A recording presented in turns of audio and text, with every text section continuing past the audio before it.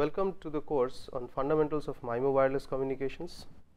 Today we are into the lecture 2, where we will talk about elements of wireless communication systems.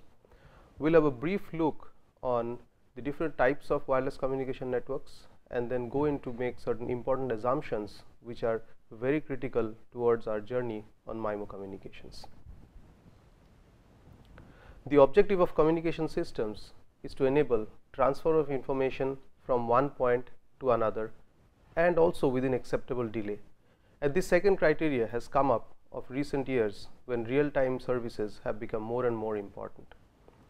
If we look at modern communication systems, they have to even fulfill additional requirements, that is, they have to support large number of users within a service point. They have to ensure fairness of service amongst users. For instance, the users who are close to the access point and the users who are far away from the access point are expected to get the same kind of service. That is still a challenge today because you would be experiencing different signal strength as you move away from the base station, and accordingly typically the bit rates usually falls as you go further away from the transmitter. There is also requirement of providing guaranteed quality of service. Along with this, there has been growing demand to connect anything which we usually known as Internet of Things, machine to machine communications. We would like to connect anywhere on the surface of the earth or even in space, and we would like to be always connected. So with these requirements, what we have today is rather a communication system rather than a communication link, as used to be the typical studies of digital communication systems. We move on further to see some of the classifications of wireless communication systems. Wireless communication systems have been classified in many ways. We take one look at it. So going ahead, we can say that wireless communication systems can be classified according to the traffic that is carried. It could be real time or non-real time. Examples of real-time traffic can be telecommunication networks, which are primarily designed to carry voice. The new telecommunication networks are also being designed to carry video traffic. If we look at data services like the local area network or the Ethernet, they are being primarily designed to carry data. With the new demands of real-time traffic, the nodes which connect the links are required to support quality of service. The next important way of classifying networks is whether they are at the edge or whether they are at the central part. Edge in the sense they are at the edge of the network, that means it is the access network. If it is the central part, we would usually call it the core network. For example, if we take LTE, the 3.9G or the 4G system, the part between, that is the air interface between the E node B, that is the base station, and the user equipments would be the edge of the network, whereas the SAE, which forms the evolved core network, is part of the central part of the network. The networks, as we know, can be classified whether they are wired according to the medium that is connecting the devices or whether it is wireless. Even in wireless, the medium could be air, could be water, could be anything else. The next important classification metric would be the kind of carrier. One could be using low frequencies, could be using high frequencies, could be going to gigahertz or even going to millimeter wave, terahertz, visible light, and even beyond that. So carrier frequency is a very important parameter which identifies the kind of network, because the whole range of network stack, the physical layer would change according to the carrier of operation. The bandwidth is also an important way of classifying networks, whether they are narrowband or broadband systems. Data rate is also usually one of the typical considerations, whether it is low data rate or high data rate. For instance, generally speaking, if we talk of sensor networks, we talk of low data rate, whereas if we talk of broadband wireless communications, we would typically talk about very high data rate communications. The other way of classifying networks would be the reach or the coverage. One example of networks could be body area network, which is within a small period, within a small range of communication limits, where sensor nodes are placed all over a human body and it connects to one access node which could typically be a phone, and that phone would connect this particular access network to the core network. Then there is example of personal area network with examples of smart home or smart office. Going beyond, you are already experiencing wireless local area network, which is part of a little bit wider region, that is local area network. Then there is metropolitan area network, there is national grid, which is usually covered by satellite links, international links which are covered by submarine cables or even satellite links. Further, there could be also classification on whether a particular type of the link is a backhaul or it's a front haul. Going beyond all of these different types of classifications, if we typically take examples of networks as mentioned below, sensor networks, WLAN, WMAN, mobile communications and satellite networks. If we look at them, one of the most important ways of classifying them would be the edge as presented in the previous slide. The network part, the edge or the central. What we are mainly interested in this course is the access part of the network.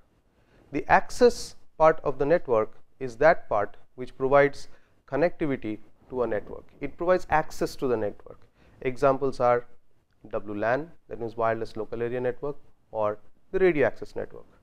When we talk about the core network, it is the central part of the network which connects the access networks or different access networks to a central server or PSTN. If you would like to take a look at one such example, we might be able to imagine a situation where there are smartphones or any other phones, there could be laptops, even there could be PCs with connectivity to a wireless access point. Similarly, there could be other access points in the vicinity and they would be covering another region. This is the coverage region of access point 1, let us say. There could be coverage region for access point 2,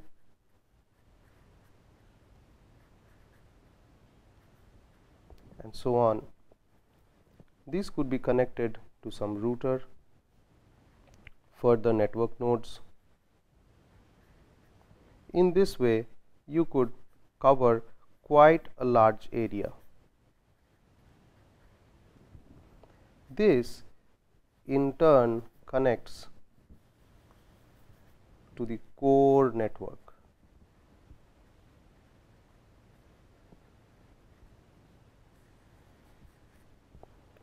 On the other side of the core network, similarly, one could find another access network.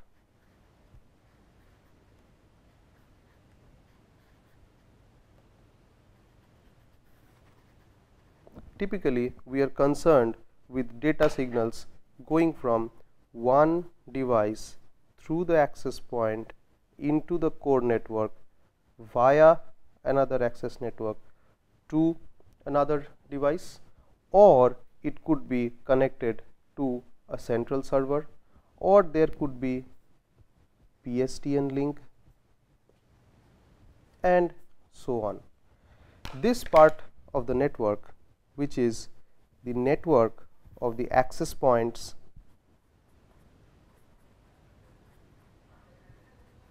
and user devices, is known as the access network. Most of our studies will be concentrated in this part of the network, where a group of access points, two or more, connect to a large number of user devices. Typical examples would be one as shown in this particular slide, where we have access to the internet through a Wi-Fi. We have already drawn such a picture. This particular picture represents a typical WiMAX scenario, where you can see the house is having a receiver where inside the house there could be wireless LAN providing access. From the house to the network there could be backhaul link, And finally, this could be connected to the internet service provider, who could be connected to the core network via satellite backbone connectivity. Moving on further, if we take a look at the typical cellular network, there is a base station, there are subscriber modules. So, this part of the network, which is having the mobile phones and the base station,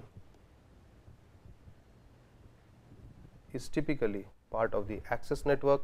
In case of mobile telephony, it is also known as the radio access network.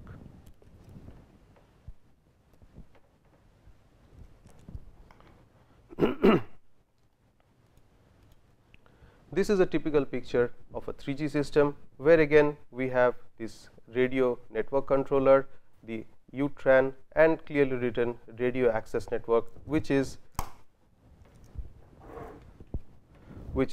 contained of several such eNode Bs or base stations and several such user equipments. So, in the recent past, what we can see is that these networks have predominantly been having wireless in the access part, and some of the important significant improvements that have happened in the last few decades are concerned with methods to overcome the challenges posed by the wireless medium between a transmitter and the receiver. The modifications or the new technologies that you have been hearing about, 3G, 4G, or even what is going to come about 5G, is fundamentally about understanding the wireless channels and designing better and better signaling techniques, as well as resource allocation methods, so that the challenges posed by the channel can be overcome and better service provided. And in all of these, MIMO stands out as prominent influential entity. We will see how MIMO has been affecting these things. And all these improvements have happened, as mentioned, because the understanding of the channel has improved, people have moved to newer channels, and improved signal processing techniques have also come up. So, with the improved channel knowledge and with improved signal processing techniques, we have been able to achieve greater and greater strides in the domain of wireless communications. For example, if we take the example of MAC, the medium access controller is usually one of the most important entities which control access to the medium, the physical medium. When MIMO was introduced, MIMO allows 2 or more users to be connected simultaneously. This is one of the important things that we will see in the course. With MIMO, 2 or more users could potentially access the radio resource simultaneously. Now, this was not happening before. With this, the medium access controller had to become intelligent in order to decide which groups of users are to be allowed to operate simultaneously. So, with the new change in the physical layer, the medium access controller, which controls access to the medium, also required to be improved, and these changes are reflected in 3G as well as 4G technologies. Therefore, we can say that understanding of the wireless channel is fundamental to developing good solutions. Accordingly, we will spend a significant part of this course in understanding the channel characteristics and how they are models, because based on this understanding, we would be able to proceed to understand MIMO signaling techniques. In fact, MIMO is born out of a detailed understanding of the channel propagation effects.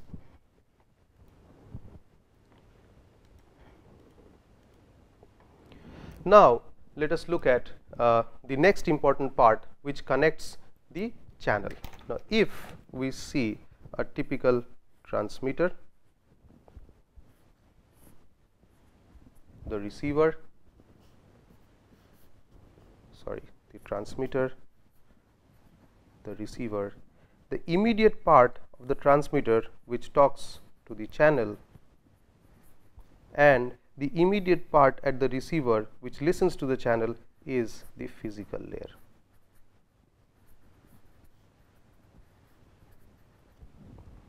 Typically, physical layer is discussed in courses on digital communication techniques.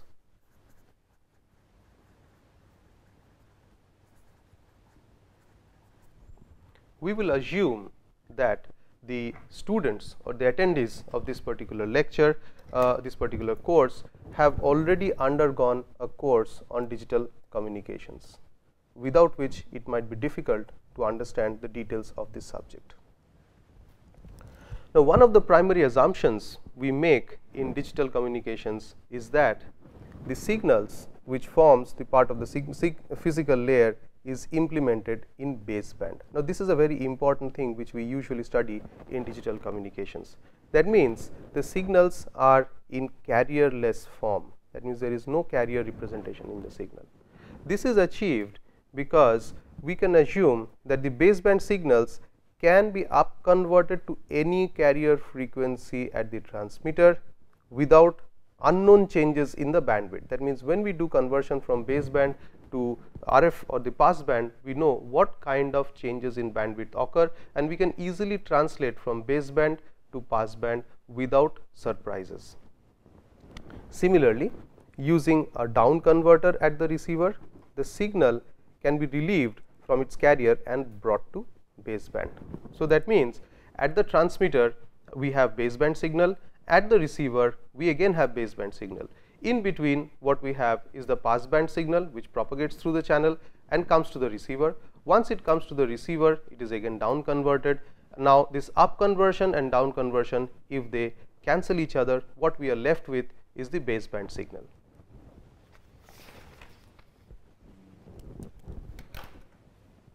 What we mean is, suppose we have an information source,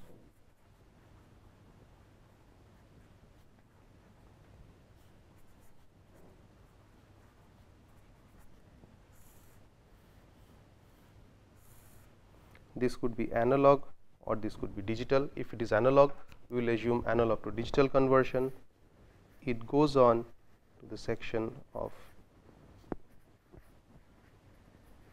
signal generation,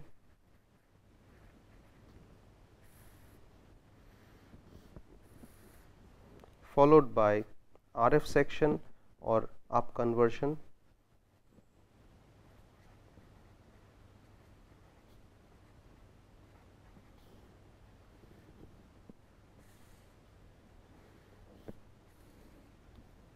and then finally into the medium. At the receiver, we have the reverse link happening.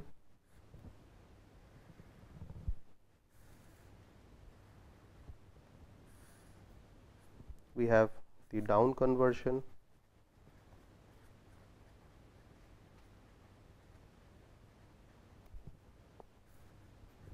followed by baseband signal processing,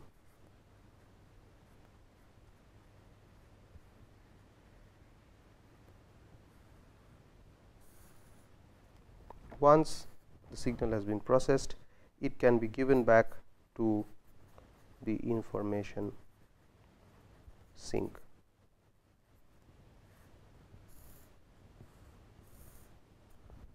What we will be concerned with this particular course will be this part of the communication link, which is the baseband section. So, our entire discussion would be limited to the signal generation in baseband at the transmitter and the same thing at the receiver.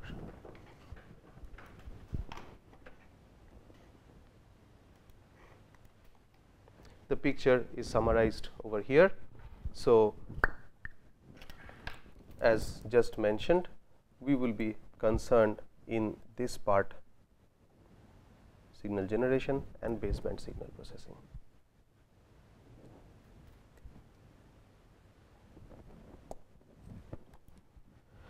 In a digital communication system, we have another very important assumption, that is the up conversion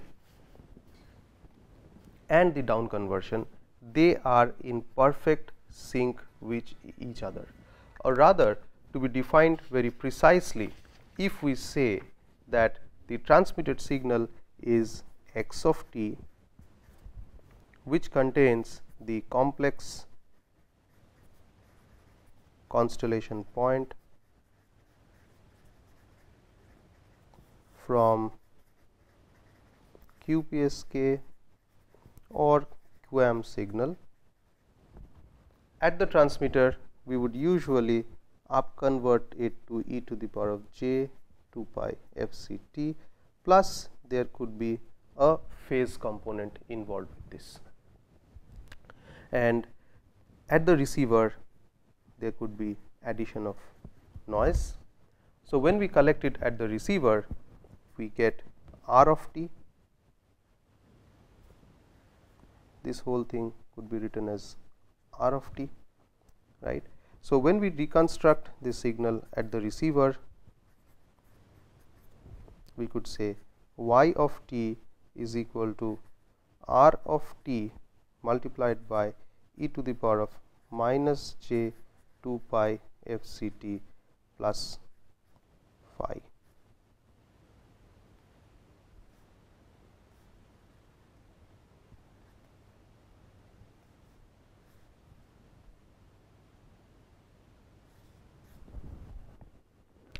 So, here although we have said that the phi are same, technically speaking we should have a phi tilde and we should have a FC tilde, because during the transmission of signal from the transmitter to the receiver, there could be mobility and the frequency of operation, which is FC, could get modified to FC tilde due to Doppler effect. Additionally, because of other situations, instead of phi, which is the phase of the transmitted carrier, it could be phi tilde at the receiver. So, what we essentially mean is that the receiver requires exact knowledge of frequency and phase of the received carrier phase, so as to generate the perfect baseband signal. So, as we have written, the received signal will be down converted, phase matched with the transmitted signal.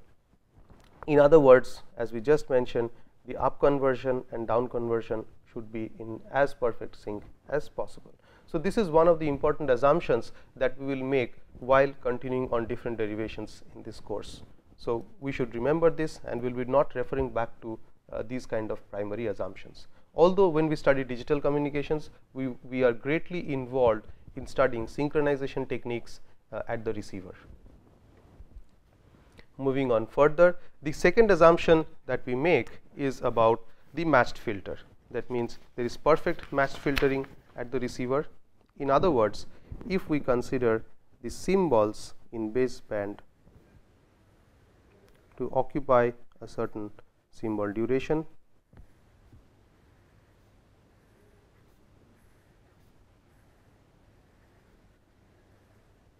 and so on.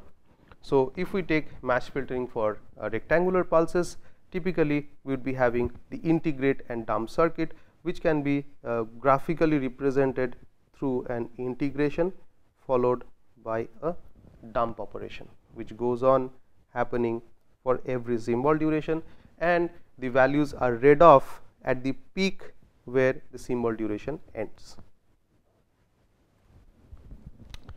Now, instead of having perfect synchronization, suppose the receiver starts the integration at this point. So, if it does integration at this point and dumps at this point, so that means it is ensuring that there is exact timing between the transmitter and receiver. So, let us say this is TS. TS is exactly the same. However, there is a phase mismatch. This would result in inter-symbol interference.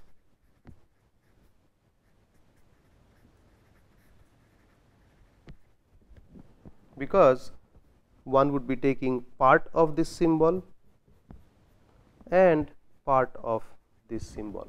If the first symbol and second symbol are out of phase, for instance, we take this particular example, the result of the integration would be 0 and will not be able to recover the signal. So, the second important assumption that we make is that the receiver is perfectly synchronized with the symbol durations of the received signals. We move on to the next important assumption about digital communication systems that we make. Typically, in a digital communication system, we have the channel estimator, because between the transmitter and the receiver there lies the channel. So, as we have just drawn in this figure, between the transmitter and the receiver there lies the channel, which is for us to overcome. Typically, there is a channel estimator which is followed by the equalizer. Now, if we look at this diagram, the signal comes in through the antenna, goes through the down conversion process, which we have assumed to be perfectly synchronized. To do that, there is a carrier synchronization module which estimates the carrier, feeds to the down conversion. After down conversion, it goes through the matched filter, where again different signals come in and recovered clock is generated. This signal is fed forward to the channel equalization, where channel estimation precedes channel equalization and channel information is fed into channel estimated signals are fed into channel equalization. This channel equalization effectively removes all distortion that is brought by the channel. The channel which is filtered and all anomaly is removed is sent for symbol recovery. This could be through ML or any other technique, followed by digital signal processing, example hard decision or soft decision of bits, followed by decoding of the forward error correction code. The important assumption that we make in this particular course is that the channel estimation is perfect. What is meant by this is that channel estimation gets perfect estimate of the channel and channel equalization operates using these channel estimates. That means there is no error due to imperfect channel estimation, but due to receiver signal processing, which could mean different algorithms of channel equalization, or there could be different algorithms of symbol recovery or any other operation. So, essentially what we have made assumptions in this particular lecture today is that we will assume perfect frequency synchronization, perfect timing synchronization and perfect channel estimation, so that we can concentrate on the link between the transmitter and the receiver. In other words, we would be concerned with the baseband signals, where we assume the signal at this part, at this interface, whatever is generated there and whatever is received over here is having only the channel effects. So, with this we will be concentrating on all kinds of baseband signal processing and what is the maximum limit of throughput that can be achieved between the transmitter and the receiver for different kinds of channels. So, with this we would like to conclude today's lecture, and as discussed today, that channel is a very important part of the wireless communication systems, and our understanding of the communication system is fundamental towards designing better and better systems. So is the understanding of MIMO systems. We will start to take a look at the channel models that are required to understand MIMO communications from the next lecture onwards. Thank you.